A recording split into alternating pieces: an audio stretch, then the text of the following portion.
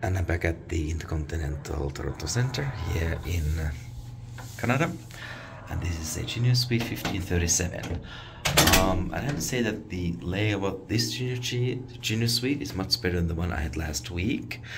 You can pull up this video from YouTube or Instagram as well, but more of that later. So here we have a closet space, we have luggage rack, in-room safe, bathrobes, an ironing board and iron, and of course you have an umbrella that you do need at times here in Canada.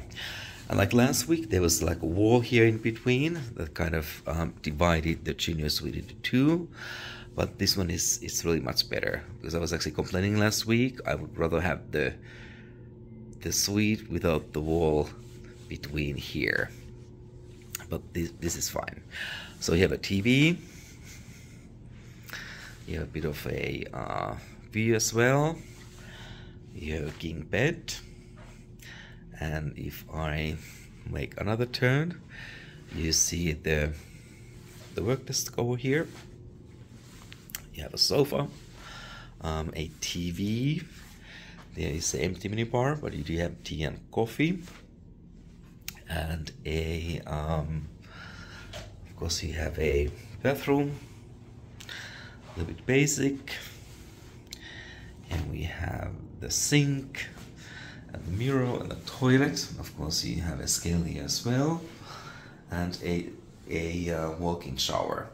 They don't have a bathtub here, but actually I do prefer walk-in shower instead, and they have the Byredo line of bathroom amenities.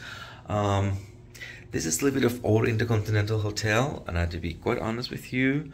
I think that the more appropriate brand would be actually a Crown Plaza on its current state. They would really need to do a refurb here, but that is the case with quite a few hotels in North America. But it's fine. Service is excellent, but the hardware is not quite what it should be. And actually, here's the aquarium, and here's the CN Tower. Let me see. It's quite interesting color in the evening. And there's the lakefront, and you can actually see the sometimes even the planes taking off from the airport. So again, this is the InterContinental Toronto Center here in Canada, Junior Suite 1537.